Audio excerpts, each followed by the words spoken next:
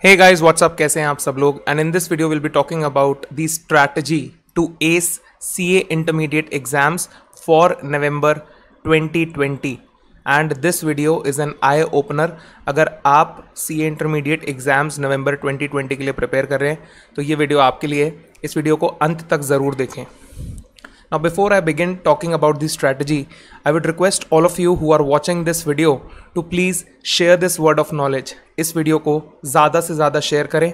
अगर आपने अभी तक मेरे चैनल को सब्सक्राइब नहीं किया है तो प्लीज़ आपसे रिक्वेस्ट है कि चैनल को सब्सक्राइब करें और बेल आइकन को भी प्रेस करें so that you get updates of all the new videos that I make.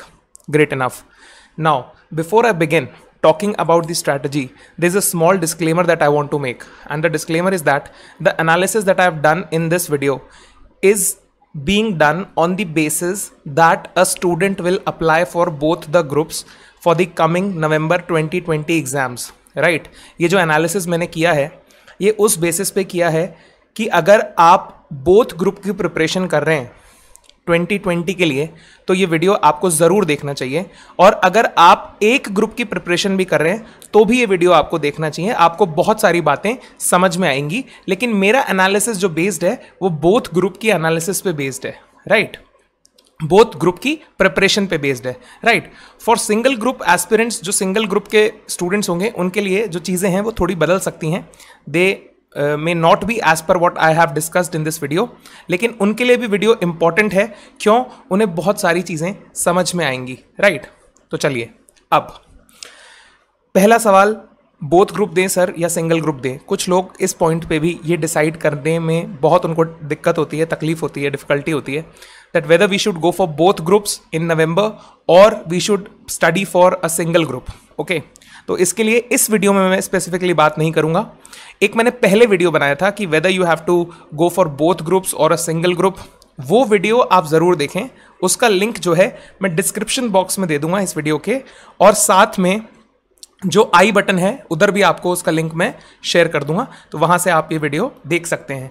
और इसके ऊपर एक फ्रेश वीडियो भी मैं बना दूंगा थोड़े दिन में, लेकिन वो वीडियो अगर आप देख लेंगे तो आपका ये प्रश्न कि हमें एक ग्रुप देना चाहिए सर या दोनों ग्रुप देने चाहिए, इसका सोल्यूशन आपको वहां पे मिल जाएगा। तो वो वीडियो भी जाकर के ज़रूर आपको देखना है, राइट? चलिए अब ग्रुप वाइज एनालिसिस कर लेते हैं। सबसे पहले हम देखते हैं हमारा सिलेबस क्या है इंटरमीडिएट के लिए, राइट? तो इंटरमीडिएट के लिए जो हमारा सिलेबस है उसमें 8 पेपर हैं, जिनमें पेपर 1 से 4 जो है वो ग्रुप 1 को कॉन्स्टिट्यूट करते हैं, और पेपर 5 से 8 वो ग्रुप 2 को कॉन्स्टिट्यूट करते हैं, राइट? तो ये 2 ग्रुप्स की पढ़ाई हमें करनी है। मैंने हर सब्जेक्ट के आगे P और T लिखा हुआ है। P का मतलब है प्रैक्टिकल अप्रोच का सब्जेक्ट है, और T का मतलब है थ्योरेटिकल अप्रोच का सब्जेक्ट है। P/T का मतलब है कि उसमें बराबर सा ही प्रैक्टिकल अप्रोच है, बराबर सा ही थ्योरेटिकल अप्रोच का हमारे को पढ़ाई देखना है, राइट? अब इसमें आप पूछेंगे कि सर आपने कुछ सब्जेक्ट्स को ऑरेंज कलर से क्यों मार्क कर रखा है? मैंने उन सब्जेक्ट्स को ऑरेंज कलर से इसलिए मार्क कर रखा है क्योंकि जो ऑरेंज कलर वाले सब्जेक्ट्स हैं ये सब्जेक्ट्स ऐसे सब्जेक्ट हैं जो कि आप सीए इंटरमीडिएट की अगर आप पढ़ाई कर रहे हैं तो आप पहली दफ़ा ये सब्जेक्ट्स को पढ़ेंगे, राइट? कुछ स्टूडेंट्स ने हो सकता है ग्रेजुएशन लेवल पे ये सब्जेक्ट्स पढ़े हों, लेकिन अब जो आप इनकी पढ़ाई करेंगे वो थोड़ी उससे भी इन डेप्थ लेवल में हम जाकर के इन सब्जेक्ट्स को देखेंगे, जिसके अंदर कि आपके सब्जेक्ट्स आ जाते हैं कौन कौन से? Cost and management accounting. देखिए पेपर 1 से अगर हम शुरू करें तो देखते हैं अकाउंटिंग का जो सब्जेक्ट है वो आपने सीए फाउंडेशन में पढ़ा, उससे पहले आपने 12th क्लास में पढ़ा, 11th क्लास में पढ़ा। उसके बाद कॉर्पोरेट एंड अदर लॉस की अगर हम बात करें तो वैसे तो ये भी सब्जेक्ट नया ही माना जाता है, लेकिन क्योंकि आपने लॉ की थोड़ी बहुत पढ़ाई सीए फाउंडेशन लेवल पे कर ली है तो इसको मैंने नए सब्जेक्ट में नहीं गिना। कॉस्ट एंड मैनेजमेंट अकाउंटिंग ये एक तरीके से कॉस्टिंग का जो सब्जेक्ट है, कॉस्ट एंड मैनेजमेंट अकाउंटिंग का जो सब्जेक्ट है ये एक नया सब्जेक्ट है आप लोगों के लिए। उसके बाद टैक्सेशन का जो सब्जेक्ट है ये भी आप लोगों के लिए नया है। एडवांस्ड अकाउंटिंग को भी मैंने पुराने सब्जेक्ट्स में गिना है क्योंकि अकाउंटिंग के जैसा ही है। उसके बाद ऑडिटिंग एंड एश्योरेंस जो है ये भी आप लोगों के लिए एक नया सब्जेक्ट है। Enterprise information systems and strategic management ये भी एक नया सब्जेक्ट है आप लोगों के लिए। उसके बाद financial management and economics of for finance ये भी जो है आप लोगों के लिए एक नया सब्जेक्ट है। हालांकि इसमें से जो इकोनॉमिक्स का पोर्शन है, अगर आपने 12वीं क्लास में और 11वीं क्लास में इकोनॉमिक्स ठीक ठाक तरीके से पढ़ी है और बिजनेस स्टडीज पे आपका ठीक ठाक कमांड है, तो ये सब्जेक्ट जो है आप जो है इकोनॉमिक्स फॉर फाइनेंस वाला, इसको आप थोड़ा सा रिलेट कर पाएंगे, लेकिन इसमें जो डेप्थ है थोड़ी ज़्यादा है 11th 12th के मुकाबले, राइट। और फाइनेंशियल मैनेजमेंट नया सब्जेक्ट है, ग्रेजुएशन में हो सकता है आपने इसे पढ़ा हो, राइट। तो ये सब्जेक्ट वाइज एनालिसिस है। अकाउंटिंग की अगर हम बात करें तो प्रैक्टिकल अप्रोच का सब्जेक्ट है। Corporate and other laws theory approach का सब्जेक्ट है। कॉस्ट एंड मैनेजमेंट प्रैक्टिकल और थ्योरी दोनों है इसमें। टैक्सेशन में प्रैक्टिकल और थ्योरी दोनों है। एडवांस्ड अकाउंटिंग के अंदर प्रैक्टिकल अप्रोच है। ऑडिटिंग के अंदर थ्योरेटिकल अप्रोच है। ईआईएस एंड एसएम के अंदर थ्योरेटिकल अप्रोच है। Financial management and economics for finance के अंदर दोनों चीजें हैं, प्रैक्टिकल भी है और थ्योरेटिकल अप्रोच दोनों है। अब बच्चे मुझसे पूछते हैं कि सर आप बोल रहे हो कि ऑडिटिंग थ्योरी सब्जेक्ट है, तो ऑडिटिंग तो थ्योरी नहीं है सर, हम तो ऑडिट करने जाते हैं, it is a practical subject, हम तो प्रैक्टिकली ऑडिट करने जाते हैं, राइट। और ये सच भी है, हम प्रैक्टिकल ऑडिट करते हैं, तो ये सर थ्योरी सब्जेक्ट कैसे हुआ? तो मैंने किस तरीके से क्लासीफाई किया है वो मैंने यहाँ पे लिखा है, अगर आप स्लाइड को ठीक से पढ़ेंगे तो टी का मतलब है कि थ्योरेटिकल अप्रोच का सब्जेक्ट है, जहां पे आपको सब्जेक्ट के कंसेप्ट्स को अंडरस्टैंड करना है, उन्हें पढ़ना है और आपको कंसेप्ट्स को समझ करके अप्लाई करना है टू सॉल्व केस स्टडीज। कोई ऐसा केस आपके सामने आएगा, उसे आप सॉल्व कर सके, उसकी समझ को डेवलप करके, उसे याद करके और उसे समझ करके रीड करके, राइट। प्रैक्टिकल अप्रोच के जो सब्जेक्ट्स हैं वहां पे आपको क्या करना है, सम्स सॉल्व करने हैं अंडरस्टैंड करने के बाद, और आपको आइडेंटिफाई करना है टाइप ऑफ सम्स कि कितने तरीके के सम्स हैं वो इस जो टॉपिक जो भी आप पढ़ रहे हैं उसमें से क्रिएट किए जा सकते हैं। तो मेरा तरीका ऐसा रहता है, किसी और का तरीका कुछ और हो सकता है। You have 100% full right to criticise me and not agree with what I से in this classification of theoretical and practical aspects of a subject. ये मेरा तरीका है पढ़ने का कि थ्योरी को मैं किस तरीके से देखता हूं और प्रैक्टिकल को किस तरीके से देखता हूं। हो सकता है कोई बच्चा मुझसे बहुत होशियार हो, मैं एवरेज स्टूडेंट की बात कर रहा हूं जो मेरी तरह एवरेज बच्चा है, लेकिन कोई बच्चा अगर इंटेलिजेंट है, सुपर डुपर इंटेलिजेंट है, तो हो सकता है उसकी क्लासिफिकेशन के तरीके और उसका देखने का नजरिया सब्जेक्ट को बदल जाए। मेरा ऐसा तरीका है, आपको अच्छा लगे तो अपनाएं, नहीं अच्छा लगे तो उसे कचरे के डिब्बे में उठा करके फेंक दें, अपना खुद का तरीका अपनाएं और आगे बढ़ें, राइट। बेसिस ऑफ क्लासिफिकेशन की अगर मैं बात करता हूं कि मैंने किसी सब्जेक्ट को थ्योरी क्यों कहा, किसी सब्जेक्ट को प्रैक्टिकल क्यों कहा, तो अगर 60% से ज्यादा उसमें मुझे लिखकर सम्स सॉल्व करने पड़ते हैं, मुझे सवाल करने पड़ते हैं, तो मैंने उसे प्रैक्टिकल कहा है, अदरवाइज मैंने उसे थ्योरेटिकल कैटेगराइजेशन में रख दिया है। और अगर 50-50 वेटेज है सम्स का और थ्योरी का, तो मैंने उसे P/T कैटेगरी में रखा है, यानी प्रैक्टिकल भी है और थ्योरी भी है। तो अब आपको ये जो स्लाइड है ये समझ में और अच्छे से आ जानी चाहिए, राइट। तो ये सब्जेक्ट है, एक ओवरव्यू हमने देखा कि हमें क्या क्या चीजें पढ़नी है। अब हम करते हैं टाइम का एनालिसिस, क्योंकि स्ट्रैटेजी के लिए टाइम हमें देखना बहुत जरूरी है कि कितना समय हमारे पास है, how much time we have in our bucket. Okay, तो अगर मैं 1 मई से बात करूं, 30 अक्टूबर की मैं मान के चल रहा हूं कि नवंबर में स्थिति ठीक हो जाएगी भगवान की दया से, और आपके पेपर जो हैं वो समय रहते हो जाएंगे नवंबर के अंदर, राइट। अब कुछ बच्चे इसमें भी अड़ंगे अड़ाएंगे कि सर अगर तब भी कोरोना वायरस रहा तो हम क्या करेंगे? तो ठीक है, तुम तब तक रुक जाओ, उसके बाद पढ़ाई करना शुरू कर देना, फिर जब एग्जाम होगा तब दे लेना, वो तुम्हारी मर्जी है, राइट। तो 1 मई से अगर हम बात करें 30 अक्टूबर 2020 तक की, तो नंबर ऑफ डेज कैलकुलेट करते हैं, मैंने लिखे हैं सारे नंबर ऑफ डेज। तो हमारे पास इन सबको जोड़ने के बाद जो फिगर आता है वो है 184 डेज। हमारे पास 184 दिन हैं, ठीक है। मैंने इन 184 दिन में से डेज ऑफ रिवीजन या डाउट सॉल्विंग या टेस्ट सीरीज सॉल्विंग के डेज जो है 6 पर सब्जेक्ट वो काट लिए हैं, राइट। तो रिमेनिंग डेज हमारे पास बचते हैं 184। तो रिमेनिंग डेज हमारे पास बचते हैं 184 में से हमने माइनस कर लिए 48 डेज, तो 136 डेज हमारे पास बचते हैं। और अगर हम इसे पर सब्जेक्ट के बेसिस पे कैलकुलेट करें तो 17 दिन हमारे पास एक सब्जेक्ट को पढ़ने के लिए हैं। और उसमें से कुछ ऐसे सब्जेक्ट हैं, कुछ क्या, उसमें से 5 ऐसे सब्जेक्ट हैं जो हम पहली दफा पढ़ने जा रहे हैं अपनी जिंदगी में, राइट। तो 17 दिन पर सब्जेक्ट हमारे पास बचते हैं। आइए अब आवर्स एलोकेशन की हम बात करते हैं। एक दिन में हमारे पास साहब 24 घंटे होते हैं, और मैं 888 के बेसिस पे दिन को डिवाइड करके चलता हूं कि आपको 8 घंटे सोना है, 8 घंटे पढ़ाई करनी है और 8 घंटे अदर एक्टिविटीज आपको करनी है। अभी जो ये अदर एक्टिविटीज का टाइम है ये कंसिडरेबली रिड्यूस हो चुका है बिकॉज ऑफ लॉकडाउन। क्योंकि अभी लॉकडाउन चल रहा है तो ये अदर एक्टिविटीज का टाइम जो है इसको आप एलोकेट करके स्टडी के अंदर डाल सकते हैं, स्टडी के टाइम को अपने बढ़ा सकते हैं। तो अगर एवरेज हम देखा जाए तो एक दिन में एक स्टूडेंट, अभी ज्यादा प्रेशर ना डालते हुए, 8 to 10 आवर्स पर डे की अगर स्टडी की बात करें तो हमारे पास एवरेज 9 घंटे स्टडी हमें करनी है। और ये सीरियस स्टडी की मैं बात कर रहा हूं, सीरियस स्टडी की मैं बात कर रहा हूं। और अगर आप कुछ लॉकडाउन के समय में अपने अदर एक्टिविटीज को कम करके अगर आप उसे स्टडी में एलोकेट करते हैं तो मैं 8 से 12 घंटे मानता हूं पर डे आपके पास अवेलेबल हैं। और अगर 8 से 12 का मैं एवरेज लेता हूं तो 1 घंटा बढ़ जाता है 10 घंटे। इसका मतलब आपके लिए 17 दिन जो एक सब्जेक्ट को देने के लिए हैं, आपके पास एक सब्जेक्ट के लिए 153 घंटे या 170 घंटे आपके पास हैं। मैं 170 घंटे मान के अगर चलूं तो भी हम देखते हैं कि एटलीस्ट एक बार एक सब्जेक्ट को करने के लिए कम से कम आपको 60 से 70 घंटे लगेंगे ही लगेंगे। चाहे आप उसमें उस सब्जेक्ट की ट्यूशन जाएं, चाहे आप सेल्फ स्टडी करें, उस सब्जेक्ट को समझें। सेल्फ स्टडी करेंगे तो हो सकता है ये टाइम थोड़ा सा और भी बढ़ जाए, ट्यूशन जाएंगे तो थोड़ी उधर आपको हेल्प मिल जाएगी। इस वजह से ये जो टाइम है ये इतना तो रहेगा ही। एटलीस्ट 60 घंटे मतलब 2 महीने रेगुलर क्लास 1 घंटा अगर हो तो भी 2 महीने हर सब्जेक्ट का कोर्स मांगता है। ये बेयर मिनिमम रिक्वायरमेंट है, ये आपको ध्यान में रखना है। मैंने वीडियो की शुरुआत में इसका जो टाइटल रखा था वो रखा था एन आई ओपनर। तो ये आंख कैसे खोलता है वीडियो, ये अब आपको समझ में आने लग गई होगी बात। राइट नाउ अब जो रिमेनिंग 100 घंटे हैं उसको हम कैसे यूज करेंगे। 70 घंटे में एक दफा आपने पूरी पढ़ाई करी, बचे हुए 100 घंटे में आप क्या करेंगे, अपनी अंडरस्टैंडिंग को भी तो डेवलप करेंगे।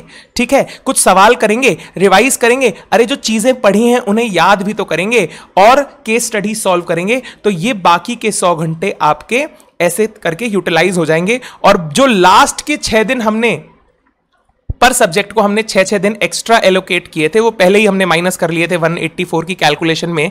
अगर आप पीछे जाकर के देखें तो मैंने 6 डेज पर सब्जेक्ट मैंने यहां पे माइनस कर दिए थे हर सब्जेक्ट में, कि हम उसमें रिवीजन करेंगे, हम उसमें टेस्ट सीरीज सॉल्व करेंगे, कोई डाउट होगा तो वो हम अपने उन 6 दिनों में क्लियर करेंगे। ठीक है, तो ये आपको वहां पे यूज करने हैं बाकी के 6 दिन। अब ये तो आपकी स्ट्रैटेजी हो गई कि किस तरीके से आपको पढ़ाई को अपनी प्लान करना है, स्केड्यूल करना है इन सब आने वाले समय में।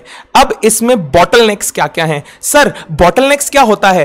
बॉटलनेक वो फैक्टर्स हैं जो आपकी स्पीड को, जब आप पढ़ाई कर रहे हैं इन दिनों में, तो ये जो फैक्टर्स हैं ये आपकी स्पीड के अंदर स्पीड ब्रेकर का काम करेंगे, मतलब आपकी स्पीड को तोड़ेंगे। उसमें से सबसे बड़ा जो आपका बॉटलनेक है वो है आपका सोशल मीडिया, जिसमें आप सबको पता है आपका पसंदीदा टिकटॉक भी आता है और आपका पबजी भी इसमें आ जाता है, और सभी तरह का सोशल मीडिया, मोबाइल से जुड़ी हुई जितनी भी चीजें आप पूरे दिन में करते हैं वो इसमें यहां पर आ जाती हैं। उसके बाद है आपका पीयर ग्रुप या आपका फ्रेंड सर्कल, जो है वो भी एक बहुत बड़ी अड़चन है आपके पढ़ाई के अंदर। ठीक है, तो आपको समझना है किस तरीके से उस अड़चन को अपनी सहायता के रूप में आपको उसे कन्वर्ट करना है। How you have to convert your bottlenecks into your opportunities, वो भी आपको खुद से समझना है। ठीक है, किससे कब कितनी देर और किस लिए बात करनी है ये आप भली भांति जानते हैं, क्योंकि अब आप छोटे स्टूडेंट्स नहीं हैं, अब आप इंटरमीडिएट में आ गए। अपना भला और अपना बुरा आप जानते हैं। उसके बाद आपकी कुछ गंदी आदतें भी आपके बॉटलनेक्स होती हैं, तो अपनी गंदी आदतों को आप खुद पहचानें और समझें कि किस तरीके से उन्हें आपको हटाना है, किस तरीके से आपको उन स्पीड ब्रेकर्स से बच करके आगे बढ़ना है।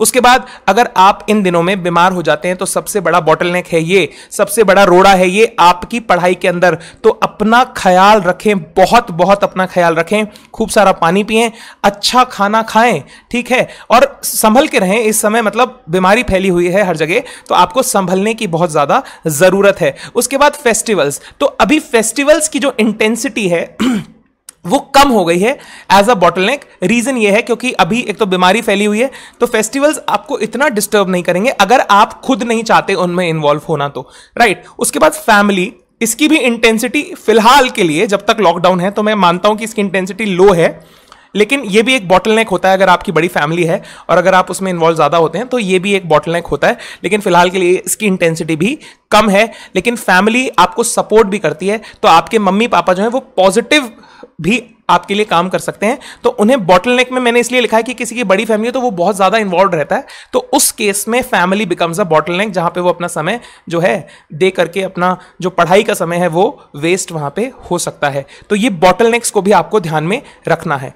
उसके बाद सर अभी लॉकडाउन है, अभी हमें पढ़ाई करने की क्या ज़रूरत है सर, अभी तो इतना समय है, 6 महीने पढ़े हैं तो सर हमारी तो कोचिंग वोचिंग स्टार्ट हो जाएगी, बढ़िया लॉकडाउन एक बार खत्म होने दो। देखो लॉकडाउन कब खत्म होगा, ठीक है, 21 दिन बाद। मैं तो चाहता हूं, मैं तो भगवान से रोज प्रार्थना कर रहा हूं कि भाई ये जो नंबर ऑफ केसेस हैं ये डिक्लाइन हो, स्थितियां ठीक हों, ठीक है, और हमें ये जो इतना भयंकर जो वायरस है जिसने पूरे विश्व के अंदर इसने हाहाकार मचा रखी है, हमें इससे बचाओ। तो ये लॉकडाउन खत्म हो हम तो चाहते हैं, लेकिन अभी कोई कुछ कह नहीं सकता। एंड उसके बाद भी अगर लॉकडाउन खत्म भी हो गया, आप एक बात मान के चलिए कि जिस दिन लॉकडाउन खत्म हो गया मान लीजिए, तो उसके अगले दिन से क्या आप अपनी कोचिंग में चले जाएंगे, वहां पे 50 बच्चों के साथ बैठ करके पढ़ाई कर पाएंगे? ठीक है, अगर मैं अपनी बात करूं, अगर मैं स्टूडेंट होता तो मैं तो खुद ही नहीं जाता, क्योंकि जान है तो जहान है, नहीं तो सब बेकार हो जाएगा अगर आप जिंदा नहीं बचे तो। मैं बता रहा हूं ये बहुत भयंकर बीमारी है और फैलने वाली बीमारी है, तो आप सबको इसके पता है कि क्या क्या प्रॉब्लम्स हो सकती हैं, किस तरीके से लॉकडाउन खुलेगा तो भी जो क्लासेस हैं वो उनका मेरे हिसाब से मुझे बहुत ज्यादा डाउट है इस पर, किस तरीके से क्या क्या प्रोटोकॉल्स होंगे, किन बेसिस पे क्लासेस जो है वो रखी जाएंगी, कोचिंग क्लासेस का क्या होगा। आई डाउट एवरीथिंग, और ये स्पेकुलेशन है, इसको स्पेकुलेट करते रहिए और सोचते रहिए, बस अपना समय व्यर्थ करते रहिए इस पे, ठीक है। और जैसे ही लॉकडाउन जब खुल जाएगा तो आपकी ये जो इक्वेशन है ना 888 वाली, ये भी थोड़ी सी डिस्टर्ब हो जाएगी। उसका रीजन है क्योंकि आपका मूवमेंट इंक्रीज हो जाएगा, और आपका मूवमेंट इंक्रीज होते ही जो आपके जो अदर 8 आवर्स थे उनका एलोकेशन स्टडी वाले 8 आवर्स के अंदर जो है वो रिड्यूस हो जाएगा, राइट। तो ये भी इक्वेशन डिस्टर्ब हो जाएगी, वहां पे आपका समय थोड़ा व्यर्थ होने लग जाएगा। क्लासेस में भी जाएंगे तो भी आने जाने में कम्यूटेशन का टाइम लगता है, फिर वहां पे किस तरीके से सैनिटाइजेशन होगी, क्या होगी, कभी बीमार पड़ गए तो वो सारी चीजें जो हैं वो बहुत एक सोचने का तरीका है, वो सोचना पड़ेगा आपको इन सब चीजों पर, अभी से ही प्लानिंग करके चलनी पड़ेगी। आगे आने वाला समय बड़ा ही कठिन होने वाला है हम सबके लिए, ये केवल स्टूडेंट्स के लिए नहीं है, टीचर्स के लिए भी बहुत कठिन समय है, और सभी के लिए, इकोनॉमी में और गरीब लोगों के लिए तो वाकई में बहुत चीजें खराब हैं, क्योंकि जो लोग डेली बेसिस पे अर्निंग करते हैं और फिर अपने घरों को चलाते हैं उनके लिए तो बहुत स्थितियां खराब हैं। लेकिन इस बीमारी से लड़ना भी, इस बीमारी को हटाना अपने देश से भी एक बड़ी चुनौती है, राइट। उसके बाद if you wait till then, कुछ बच्चे कहेंगे कि सर कोई बात नहीं अभी हम वेट करेंगे, ठीक है, we are optimistic people, we will wait till then. मैं तो कहता हूं, मैं तो खुद बहुत ऑप्टिमिस्टिक हूं, आपको वेट करना है आप वेट करिए, तो फिर आपका पूरा जो एनालिसिस हमने पीछे स्लाइड्स में किया वो सब बदल जाएगा और आपके नंबर ऑफ डेज भी रिड्यूस हो जाएंगे। उसके बाद आपको देखना है आपको किस तरीके से एनालिसिस को चेंज करना है, राइट। अब कुछ डाउट्स होते हैं बच्चों के, जो इस एनालिसिस करने के बाद, इतना समझाने के बाद, स्ट्रैटेजी की किस तरीके से पढ़ाई करनी है आपको, तो फिर भी वो डाउट्स आते हैं। तो पहला डाउट, सर हमारे पास तो सर बुक्स ही नहीं है, कहां से पढ़ेंगे? देखिए बुक्स नहीं है तो आप आजकल ऑनलाइन बुक्स अवेलेबल हैं, वहां से आप ऑनलाइन बुक्स में पढ़ सकते हैं। इंस्टीट्यूट की वेबसाइट पे, ICAI की वेबसाइट पे सभी मॉड्यूल्स जो हैं वो ऑनलाइन अवेलेबल हैं PDF की फॉर्म में, वहां से डाउनलोड करें, उन्हें पढ़ें, और अगर कोई डाउट होता है तो गूगल पे सर्च करें उस डाउट को, उससे जुड़ी हुई जानकारी वहां से प्राप्त करें और अपने टीचर से वो डाउट क्लियर करें। तो ये बुक्स की चिंता यहां से खत्म हो गई। सर कोचिंग क्लासेस ऑनलाइन बहुत सारी क्लासेस शुरू हो चुकी हैं, ऑलरेडी हो भी रही हैं, अगर आपको ज्वाइन करनी है तो आप जाकर के ज्वाइन कर सकते हैं, राइट। और कोचिंग की जरूरत जिन जिन सब्जेक्ट्स में पड़ती है उन्हें लें, बाकी को सेल्फ स्टडी के मोड पर ले जाकर के पढ़ाई करें, बहुत सारा समय आपके पास अभी है। सर घर पे पढ़ाई नहीं होती, क्या करें? अगर ऐसा है तो देखो इसका इलाज मेरे पास नहीं है। इसका इलाज आप जो है किसी और अपने दोस्त से पूछें जो इस बीमारी से जो भी ग्रसित होगा, वो आपस में ये दोस्त बात करेंगे कि सर घर पे पढ़ाई नहीं होती, हम तो सर लाइब्रेरी जाते थे, सर हम तो क्या है ट्यूशन में बैठ के पढ़ते थे, हम तो चाय की थड़ी पे बैठ के पढ़ते थे, सर हम तो जब हमारा वो हुक्का बार खुलता था ना उसके बाद ही हमारा माहौल बनता था पढ़ने का। तो ये अब आप लोग अच्छा समझते हैं कि आपसे घर पे पढ़ाई नहीं होती, तो आपको कहां बैठ करके पढ़ाई करनी है? छत पे बैठ करके पढ़ाई करनी है, अंडरग्राउंड में बैठ करके पढ़ाई करनी है, घर के सामने वाले ग्राउंड में बैठ करके पढ़ाई करनी है, छत पे और कहीं पढ़ाई नहीं हो रही तो टेबल के नीचे बैठे, पलंग के नीचे बैठे, कुर्सी के नीचे बैठे, जहां पर भी मतलब बैठ करके पढ़ाई आपको करनी है वो आप सोच सकते हैं अपने हिसाब से। घर पर पढ़ाई नहीं हो रही तो घर के मायने बदल दें। छत घर हो सकती है, छत कुछ और हो सकती है, घर से अलग हो सकती है, सामने वाला गार्डन हो सकता है, पड़ोसी के घर जाएं अगर अलाउ कर रहे हैं पड़ोसी आने के लिए। तो मुझे नहीं पता आप किस तरीके से इस सवाल से बचेंगे और इस सवाल का सल्यूशन क्या है मुझे नहीं पता। राइट, चलिए अब what you have and what you don't have. अब आपके पास सबसे बड़ा जो हथियार है वो है आपका टाइम, और यही आपका सबसे बड़ा लिमिटेशन भी है। टाइम है भी और टाइम नहीं भी है, तो इंटेलिजेंटली इस टाइम को किस तरीके से इस्तेमाल करना है आप सबके ऊपर निर्भर करता है। मैंने आपके सामने पूरी किताब खोल करके रख दी है। Now what you need a solitary गोल। केवल सिंगल गोल चाहिए सर, और रूथलेस एटीट्यूड चाहिए, और अपने गोल को हासिल करने के लिए उस रूथलेस एटीट्यूड से आगे बढ़ना होगा। एंड जब भी आप पढ़ाई करें, एक मेरा सजेशन नोट डाउन कर लें, हर किताब पर लिख लें, जहां पर भी आप पढ़ते हैं उसके सामने लिख लें, base your learnings on question and answer format and you will thank me for this letter. जब आप अपनी पढ़ाई को क्वेश्चन एंड आंसर फॉर्मेट के ऊपर बेस करके पढ़ेंगे, जब भी पढ़ें उसे क्वेश्चन एंड आंसर फॉर्मेट के ऊपर बेस करके पढ़ें। अगर आप अपनी पढ़ाई को हमेशा क्वेश्चन एंड आंसर फॉर्मेट के ऊपर बेस करके पढ़ेंगे तो मैं आपको बता दे रहा हूं कि आपकी लर्निंग जो है एग्जाम बेस्ड लर्निंग होगी, स्ट्रॉन्ग लर्निंग होगी, उसका जो वैल्यू है वो इंक्रीज होगा, और आपकी समझ बहुत अच्छे तरीके से एग्जाम लिखने की तरह आप तैयारी अपनी उस हिसाब से प्लान कर पाएंगे। तो always base your learnings on question and answer format. Take this learning from me and you will thank me later for this. Okay, what you have to do, you have to do only these 4 things. Eat, sleep, study, repeat. Eat, sleep, study, repeat. Eat, sleep, study, repeat. Study hard. Eat tasty and healthy food. घर का बना खाना ही खाएं. बाहर मुझे पता है Swiggy और जोमेटो की डिलीवरी ऑन हो चुकी है, लेकिन मेरी आप लोगों से हाथ जोड़ करके गुजारिश है, मत मंगाएं बाहर का खाना. जान है तो जहान है. घर पर जो मम्मी बनाती है उसे आराम से चुपचाप खा लेना और खूब सारा पानी पी लेना. Right, take care of your health. अपना, मैं वापस बोल रहा हूं, अपना बहुत बहुत बहुत ख्याल रखें. Avoid going to crowded places, and crowded places can be your classes as well. याद रखें, isolate your self if you want to escalate. Isolate to escalate. Isolate to escalate, sir and ma'am. And what I fear after making this video, मुझे क्या डर लगता है ये video बनाने के बाद. Okay, now many of you will shift to one group. Sir अब तो हमसे हो नहीं पाएगा इतना, मतलब आपने हमारा आंख खोल दिया है. राइट, एंड अगर आप एक ग्रुप के लिए जाते हैं तो आपको वो वीडियो जाकर के जरूर देखना चाहिए जो मैंने बनाया कि weather to decide between single group और बोथ ग्रुप. ठीक है, और सिंगल ग्रुप के लिए जाते हैं तो बहुत सारे लोग इस वीडियो को देखने के बाद शायद सिंगल ग्रुप के लिए जाएं, और अगर सिंगल ग्रुप के लिए जाएंगे तो आपका दर्द, तकलीफ, आपकी सफरिंग कितने टाइम्स बढ़ सकती है मुझे नहीं पता. ये आपको जब आप सिंगल ग्रुप 1-2 दफा दे लेंगे तब आपको शायद इसका अंदाजा हो जाएगा. I am very optimistic. Okay, please pray to God, pray to the almighty and ask him, please God save this planet, save mankind from this deadly virus. And I always say that you people are so awesome. Please video को share करें ज्यादा से ज्यादा अपने दोस्तों के साथ, और चैनल को सब्सक्राइब करें, बेल आइकन को प्रेस करें. Thank you, have an awesome day. You people are really very awesome.